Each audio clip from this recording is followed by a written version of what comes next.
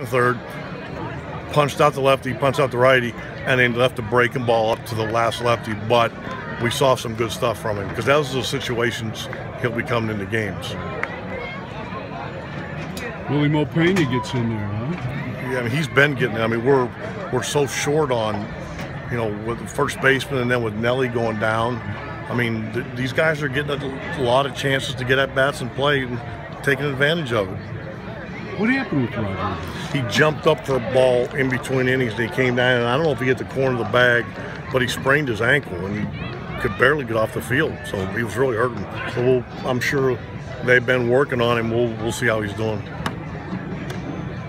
Another one from Mejia. Yeah, that was a good swing, man. I mean, you know, I know you were saying about not a real big kid, but he put a jolt in that ball. I think he had 12 last year, so it's in there.